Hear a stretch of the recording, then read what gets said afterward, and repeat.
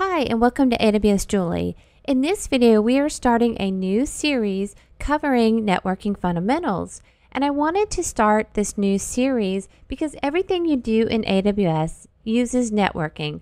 All interactions, and also when you communicate with AWS, you're using networking. Also, when you create connections between your on-premises and AWS, and so on. Networking can refer to local and also global networking. Local networking is how data moves between devices on your local network. Routing is how your data moves across your network from device to device.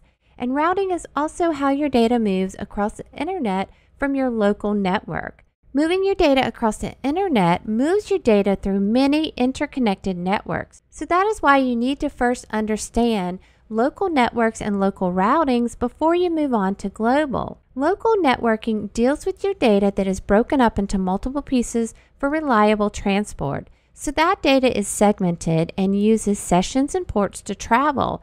And at the foundation of networking sits the OSI 7-layer model. And in this new series, we're going to break down each layer of this model. The OSI model contains 7 layers, starting with the physical layer. Then we have the data link layer, the network layer, the transport layer, session layer, presentation layer, and finally the application layer.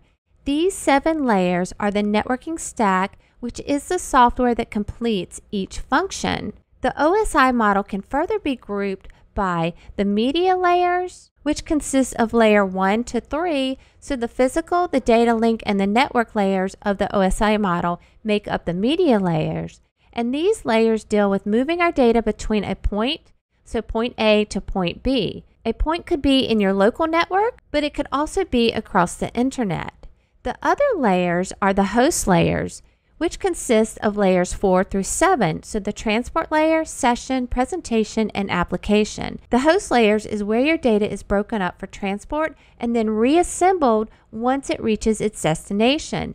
It is important here to understand how the data is formatted for both point A and point B and understand the data connection. And in this series, we're going to dive deep into each layer of the OSI model. And in the next video, we're going to start with layer 1, the physical layer.